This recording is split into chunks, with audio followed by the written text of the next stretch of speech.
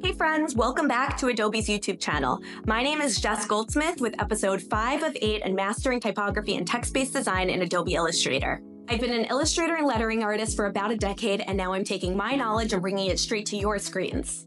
Today, I'm going to teach you how to create editable, non-destructive text effects in Adobe Illustrator.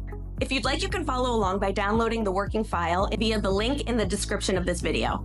Before we begin, when I say editable and non-destructive text effects, what I mean is that your text is live the entire time you are working through your process. So you can change your font and you can change what your text says at any point. Compared to other and more destructive workflows that we learned in previous episodes, there is still so much that you can do to create beautiful text effects just using the Appearance panel. Let's get started. Episode 5, creating editable, non-destructive text effects in the Appearance panel. The artboard size will make a difference on how your effects come out, so I suggest using the same side artboard that I am at 9 by 16 inches.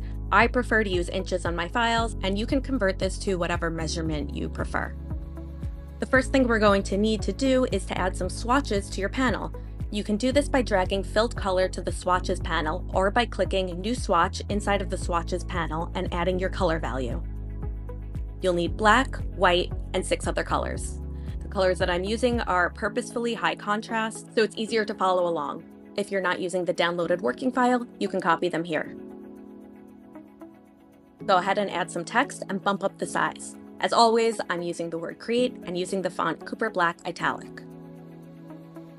Now we're going to use the Appearance panel. If it isn't already on your workspace, you can find it under Windows, Appearance. This little circle symbol is what it looks like on your right side panel. With your text selected, hit the New Fill button or select New Fill in the top right drop-down menu and use the bright yellow color. Duplicate the bright yellow fill and change the color to black from your swatches panel. Go to the Effects menu and select Path, Offset Path. Again, these pixel settings will depend on your artboard size. Mine is set at 0.05 inches. You can adjust this number to change the thickness of your offset path that's now acting as your border. Back to the Effects panel, select Distort and Transform, and go to Transform. I'm changing my move settings to 0.03 inches, both vertically and horizontally, and creating 8 copies to make this drop shadow. Then duplicate that fill and change the color to the purple swatch. Go to the Effects menu and select Path, Offset Path, and change it to 0.15 inches. Make a duplicate of the purple swatch and change the color to black. Expand the layer menu and adjust the offset number a little higher.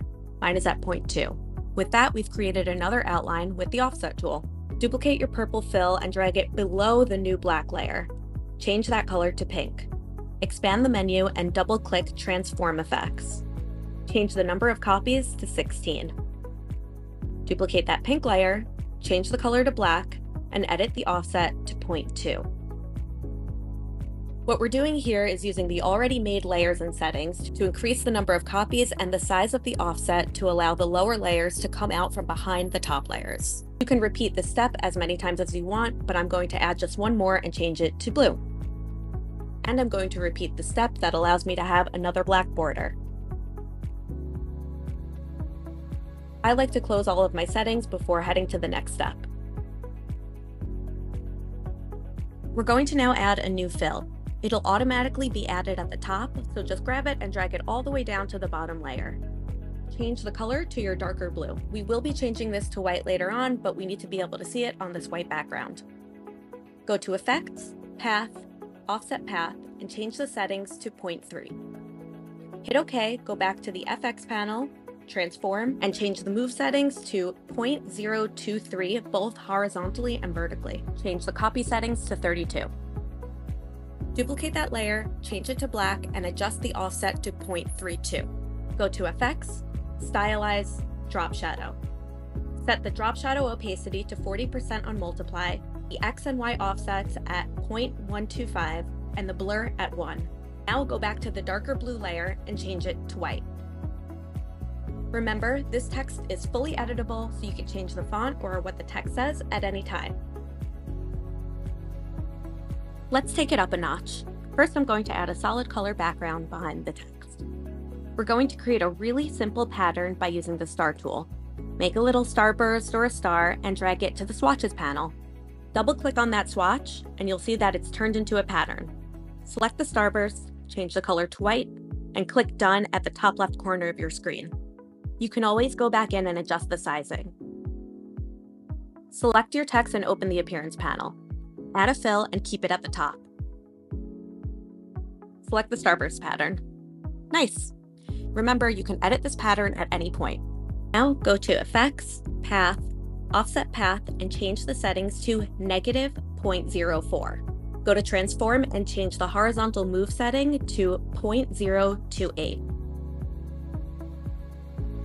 Duplicate the pattern layer and change the fill to the bright yellow color. Now go to the original yellow layer below and change it to the green color you have in your swatches. Now you have some extra dimension with an inner shadow. You can always change your colors, your patterns, and the amount of layers in your Appearance panel. Lastly, and probably the most fun, you can apply your warp and distort settings all while keeping your text editable. Check out how I make this piece look completely different using the warp tools and all of the other appearance edits we just learned. That's all for today. I hope you learned something new that you can now apply to your workflow. My name is Jess Goldsmith. You can find me at Chickaball or at Women of Type. And don't forget to subscribe to Adobe's YouTube channel. I'm so glad that you're here and I can't wait to see you on the next one.